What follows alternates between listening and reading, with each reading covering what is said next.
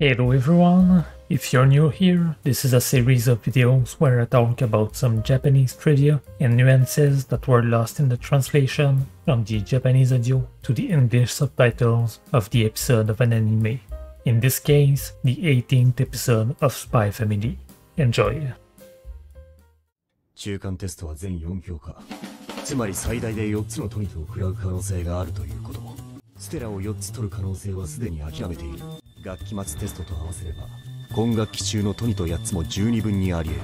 懇親会へ潜り込むまで、何としても退学だけは阻止しなくては。A bit of trivia about the origin of an expression in Japanese. To say that something is enough or sufficient, jubun is written as 10 in parts, giving the image of something divided in 10 and having all 10 of them to say that we have enough. What Lloyd uses in that scene is a variant of that, junibun, literally 12 parts, and is similar as saying that we have 12 parts of the 10 needed, or in other words, 120%, so it's more than enough. Lloyd is basically saying that it's 120% possible for Anya to get 8 points this semester. 結局僕は外交官の道を選んだが、培った力は今でも生かされている。昔の偉いやつは言った。知は力だと。知は力。違う。いよいよだね、アーニャちゃん。しんどう？アーニャの今のチワワ力知ったらベッキー腰抜かす。何それどんな力？ Another play on words that got translated very nicely, with knowledge is power to knowledge is power.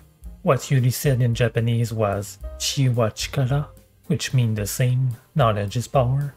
But Anya understood chihuahua chikara, adding a wa to make it into chihuahua power. 俺の名は東雲。名前の由来？実はこの国では黄昏2西の凄腕スパイが暗躍してるらしいんだが、そいつに対抗しうる期待の星としてこの俺自ら名付けたのさ。西の黄昏、東の東雲。どっちが一流スパイかってな。 The relation between the nickname of the two spies can also be understood in English, but I think it's a little less obvious, because in English the term Twilight can be used to talk about the period of time after the sunset, but also before the sunrise. In Japanese, Tasogare is only to talk about dusk, which happens when the sun sets in the west.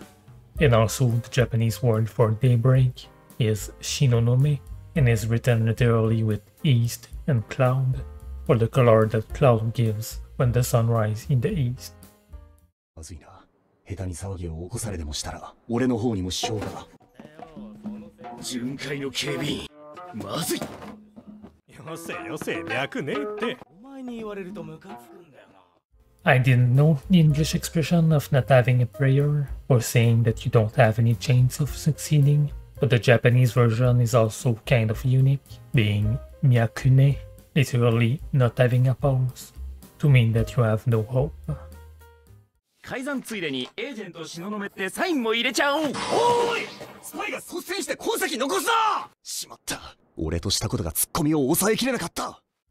A bit of culture about Japanese comedy style. Here, Lloyd said that he couldn't keep his Tsukkomi.